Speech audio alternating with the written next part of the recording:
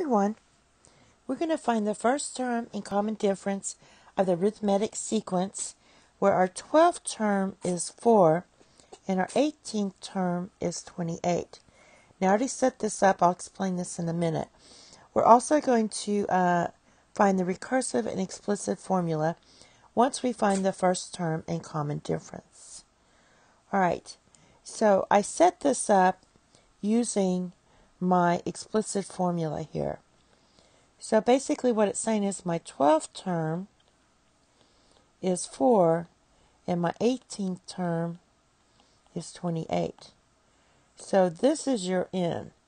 So if I do my nth term of the sequence, so a sub 12, I'm saying sub for subscript, equals, and I copy my formula, your first term. Basically in your first term we let a1 equal a, so we don't have to keep writing 1. So a plus n minus 1 times d. And we're looking for the a and the d. But my n is 12. So 12 minus 1 is 11. And that's where this is coming from. This number will always be 1 less than this number. So that's how I already set this up. And so basically you have a list of numbers where the 12th term is 4 and the 18th term is 28. We want to find the first term and common difference because that's going to help us write the recursive and explicit formula. Now, let's write this out. A plus 11d equals 4 and a plus 17d equals 28. I have a system of linear equations. Remember, arithmetic sequences are linear because of the common difference. Now, we're going to eliminate the a, so a minus a is 0, so that kind of goes away. 11d minus 17d is negative 6d. 4 minus 28 is going to be negative 24.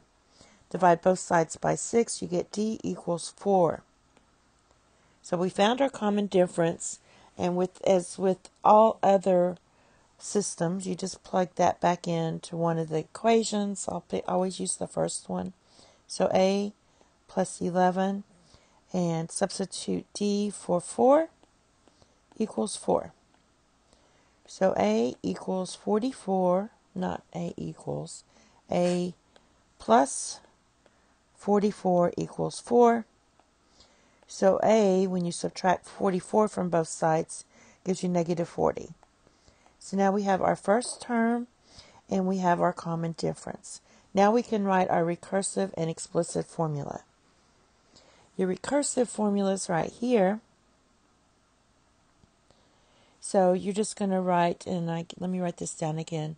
Your, let's see, your a was negative 40 and your d was, where is that? D was 4. So we just have to plug in for the recursive formula the d.